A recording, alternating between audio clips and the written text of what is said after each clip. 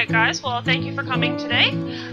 So today we're going to be talking about the common illnesses of rabbits. This is the fifth in our series for the Zooh Corner Rabbit Rescue Education Seminars. We've had a lot of interesting talks so far. You can see all the different talks that we have. A lot of these talks were actually filmed, as the one today is being filmed. The only one that isn't on there is the basic rabbit care, but you can certainly find basic rabbit care information on Zooh Corner's website. The Zooh Corner website is mybunny.org. They do have a link from there to their YouTube site for all the videos. So today we're talking about the common illnesses, common diseases of rabbits. The last one to finish out the series of this year is going to be handling elderly rabbits, or rabbits with disease or disabilities, I should say, and that's going to be at the end of November. So we're looking forward to hopefully seeing a lot of you guys for that one as well. So there's lots of topics that we could cover today when it comes to common illnesses in rabbits, because there's certainly lots of things out there that we can encounter with these rabbits. I am going to go over just a list of things. At the top of the list you can see here is dental disease and gastric stasis syndrome. I'm not going to touch on those topics today, but the things we are going to discuss is bladder sludge, cuniculi. The longer name is encephalozoan cuniculi, but it's easier to say cuniculi. We're going to talk about abscesses. We're going to talk about upper respiratory infections, uterine cancer, and then heart disease in these rabbits. Okay, so to start off with, bladder sludge, what is it? Well, bladder sludge is where you have a lot of calcium, in particular calcium carbonate, that accumulates within the bladder of the rabbit. It forms these crystals that almost looks like a sand, essentially. It accumulates in that urinary bladder slowly over time. Initially it's just a couple microscopic crystals here and there, because rabbits actually do secrete a lot of calcium into their bladder and excrete it out of their body. As they have a lot of excess calcium coming into their system, they can excrete more into their bladder, and the stuff can kind of accumulate over time.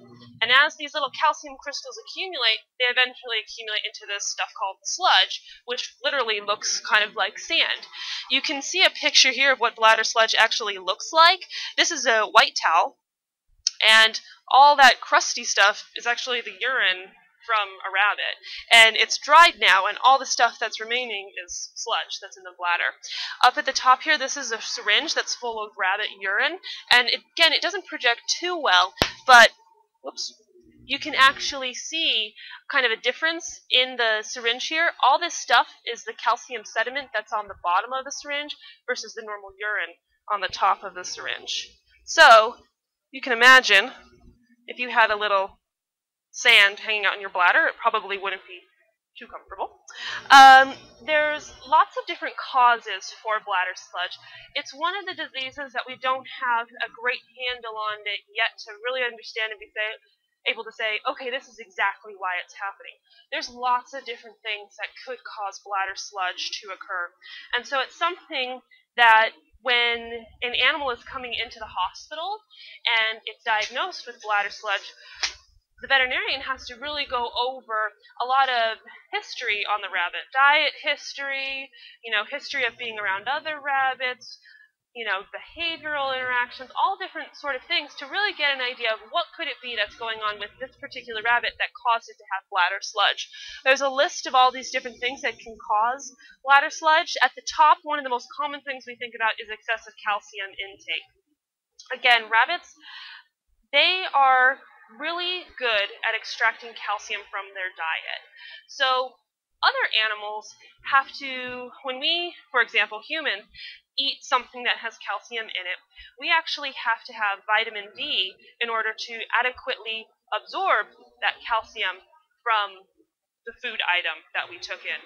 Rabbits don't actually need to really have vitamin D functioning to really absorb calcium effectively. They just absorb all the calcium in their diet that they take in. So if they're absorbing all that calcium has to go somewhere. And so how they're designed is to excrete excess calcium that they don't need through their bladder. And so if there is something that they're eating that's really high in calcium, then higher calcium intake, more calcium that's going to get lost in the bladder, and therefore more ability to actually form this sludge. Other things, of course, have contributed to bladder sludge. There's certainly lots of rabbits that I have met who have been on diets that don't have high calcium levels and still have bladder sludge. So urinary tract infections is another issue that we see that we think has some relation to the development of bladder sludge. E. cuniculi are put up there with a question mark. We will talk a little bit more about E. cuniculi, but E. cuniculi, it's a controversial topic for sure, and it's one of those diseases that could potentially result in bladder sludge problems. Obesity is another problem. With obesity, rabbits tend to be sitting around more. They're maybe not as mobile, hopping around as much, and if they're not as mobile, they're not exercising as much, they're not essentially, jiggling up that bladder and getting things kind of moving around in there. Everything's able to kind of sit more and actually form a nice little sediment. And sometimes we certainly have had rabbits where they seem to be urinating fine. Their urine looks nice and clear, but you take an x-ray, you can see all this sludge. And it's almost like that sludge literally acts like sand on a beach where, water can just kind of flow over it and not really kind of penetrate into it and help break it up. So rabbits that are exercising more and are a little bit more trim, we assume that as they're hopping around and everything, it's really kind of getting that calcium stirred up in that bladder, able to be excreted easier. I put neurological disorders up there as well, so that's going to be any sort of hind limb issues, paralysis, paresis. Again, kind of goes along with the obesity issue where they're just not able to move around as much, or also they may not be able to empty their bladder as completely as they should because of neurological problems, because the nervous system is really important for controlling urination, of course, and controlling when they start urinating, when they stop urinating, so they may not be able to completely empty their bladder, and therefore sludge can accumulate more. I put lack of exercise, of course, that goes with obesity. There is also the thought that genetics has a role in it too. We have seen rabbits where they are related, and they seem to have, the family seems to have a problem with it. And certainly it's been in cases where we know rabbits are truly related but live in different homes, and a lot of, a group of them may have sludge as an issue. So it's certainly genetics potentially could be playing a role. And then lastly, I put up idiopathic. And idiopathic is just a fancy term for we don't know why it happens. So. Okay, I did already briefly talk about this. The reason we look at excess calcium in the diet as one of the #1 causes of bladder sludge is because of the unique way that rabbits are absorbing calcium from their diet. Other animals have to have vitamin D to adequately absorb that calcium. Rabbits don't. Rabbits just absorb all the calcium that they take in, and therefore they have to excrete it. They excrete it through their bladder. If they're getting too much in, ultimately comes too much into the bladder, and there you go, you can have an issue. So what are the signs of a rabbit that has bladder sludge? Well, they can be a bit variable. One of the obvious signs is actually just seeing that sludge in the urine. So if we were to remember that first picture that we saw with the lecture here, where you had that white towel and there's stuff that literally looks like just dried sand kind of all clumped together, that's sludge. So if you're at home, your rabbit's acting totally normal, but you see urine that looks like that, you know you have bladder sludge, you know that you have a problem that we need to be addressing. Oftentimes it's not that easy. Sometimes rabbits will make it easy for us, but a lot of times they don't like to make it easy for us. Oftentimes what we're seeing instead is these rabbits are straining to urinate. So they'll go into the litter box like this little guy in the picture here, and they just sit in there and they'll kind of lift their tail up, and they literally look like they're straining. A lot of people will come into the hospital and say, hey, my rabbit's constipated, he can't poop. In reality, the majority of the time when a rabbit looks like it's in that litter box and looks like it's straining and looks like it can't poop, not that it can't poop, it's that it can't pee is often what the problem is. Other things you can see is actual blood in the urine, because that calcium that's in there, it's like having, again, sand in your bladder, which can certainly irritate the wall of that bladder and make it bleed. So bloody urine is one of the signs. You may have non-specific signs as well, like GI stasis signs, because they have pain in their abdomen from that sludge being in there. And then lastly, frequent urinary tract infections are another thing that we may be seeing. And the reason for that is, one, urinary tract infections could potentially be causing sludge, but two, when you have that sludge that's sitting in the bladder there, bacteria, if they get into the bladder in some way, they can kind of hide out in the sediment, in that calcium sediment, and then these rabbits can have repeat urinary tract infections, and you may not know they have bladder sludge causing those repeat urinary tract infections unless you actually take an x-ray to identify it. So how do we go about diagnosing bladder sludge? Well, one is based on physical exam. The rabbit comes into the hospital, we get the history, we may hear from the owner that, oh, the rabbit's been straining to poop, and in fact, it's been straining to urinate. Or owners may come in and say, hey, I actually saw some sludge, or what is this stuff on the towel? Sometimes cases will be so severe that when I feel that abdomen and I feel where the bladder is, I can actually feel a firm, almost sandbag-like object there. Of course, radiographs are going to be the most helpful thing, and I'll show you some of those in just a moment. Ultrasound can be helpful as well, that visual appearance of the urine, of course. And then when rabbits come into the hospital with this as a problem, a lot of times, we diagnose the initial issue, and then sometimes we're having to do other diagnostics to try and figure out why is it that this rabbit is having a problem, or are there any potential secondary issues that could occur with this rabbit from sludge. So we may be doing other diagnostics too, doing things like culturing the urine to look for infections, or even checking how their kidneys are functioning. So here's a couple of x-rays. So if you look first at this x-ray down at the bottom corner here, just to orient you guys to the x-rays, everything that's black in the x-ray is going to be gas. Everything that's really, really bright white is going to be a mineral, and then all the shades of gray in between are going to be things like fluid and soft tissue. The rabbit's head is over here, and its tail is that way. So in this particular x-ray here, the bladder is in the back portion right here.